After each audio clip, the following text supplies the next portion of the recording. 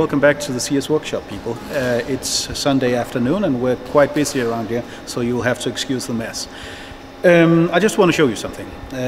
We have just tried something new. It's a slightly different from what we've done before. It's basically the same process, but we try to do it in a new and better and easier way. And this is basically how it went down. This is one of our latest generation of engines. It's one of those which has a three-piece inner liner, a convergent part, which is the bottom part of the bell shape, the convergent part, which is on the way down to the throat, and then the cylindrical part, which makes out the rest of the inner liner.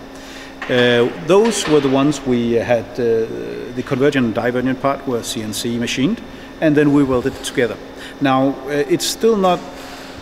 We still need to do something more before it becomes an engine, and one of those is attaching the spacer, which will form a support between the inner and the outer part of the cooling jacket.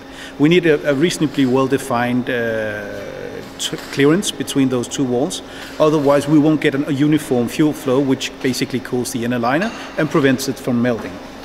And we have so far been using, the space is just 2 millimeters wide. That's the distance between the inner liner and the outer liner in the cooling jacket. We've been using round copper wire, 2 millimeter diameter, to do this before, and we silver soldered that to the inner liner. We've done a number of different versions of this now. Some of it was done as a full soldering, silver soldering in a ceramics oven with an inert atmosphere. We have done some of it with the acetylene torch in a much more manual way, and doing one strip at a time. There are 8 strips, so it does take some time. Now, this latest version, we found some stock copper, and it's flat copper, so it's 2 by 4 millimeters. We don't have to do any cutting or modification of the copper itself. We just have to cut it up to length, and then we attempt to solder it to the inner liner.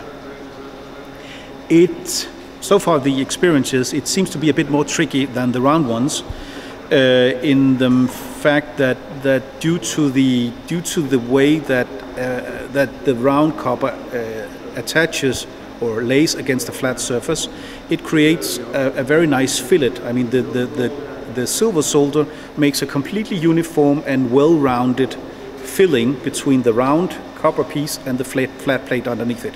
Now, this one is a more or less flat plate, but with a square piece of copper on top of it. It still leaves some tiny small gaps out on the sides for the silver, but it has a problem with making those very nice fillets we saw from the round copper spacers.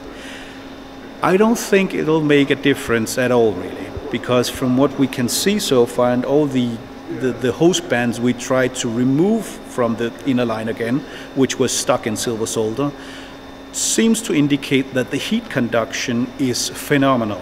And the heat conduction away from the copper will only be phenomenal if there is a nice uniform layer of silver between the copper and the wall, so that it conducts the heat away from the copper very efficiently. However, it does seem it's much more difficult to get this uniform soldering, so we might have to go after it for a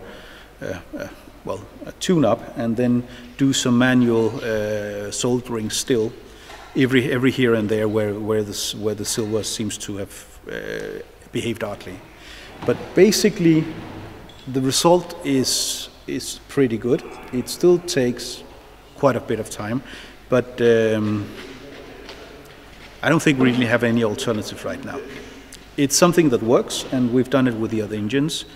None of them have been destroyed yet, so it seems the process is fairly robust.